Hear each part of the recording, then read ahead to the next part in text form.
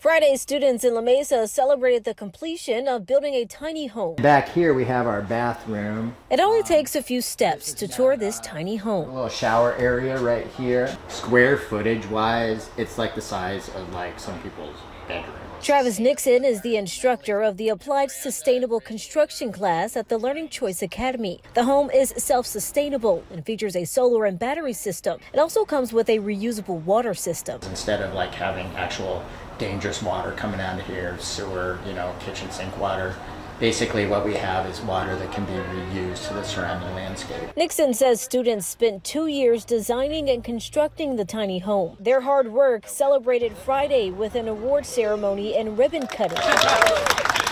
Isabel Hinojosa received special honors for completing her second tiny home. The first one wasn't completed as well as this one, so I'm really proud of this one. Hinojosa helped with the installation, installing windows, and the electric work. I really enjoyed being able to work with my teammates and make this project the tiny house that it is now. She also likes how hands-on the class is, giving her real-world skills to be sustainable in her own life. Learning to use tools and things that most women don't get a chance to use sometimes, but now that I'm able to use those, I definitely want to construct a tiny home later in life. In La Mesa, Nia Watson, ABC 10 News.